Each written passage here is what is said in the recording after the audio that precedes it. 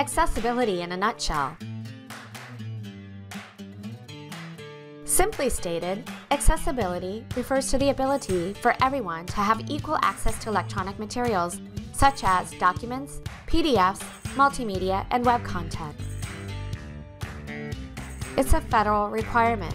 Section 508 of the Federal Electronic and Information Technology Accessibility and Compliance Act. This means everyone who uses or creates these materials need to develop them using universal design principles. That is, creating course content that accommodate the needs, learning styles, and strategies of as many students as possible, regardless of their abilities. Students who have disabilities may often have difficulty completing certain tasks on the internet, such as reading, listening, or typing. They may find chat rooms and video conferencing challenging, or may be overwhelmed by long pages of text.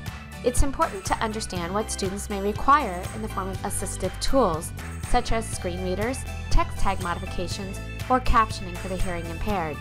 So, to sum up, creating accessible materials gives everyone equal access and lets us all come out winners.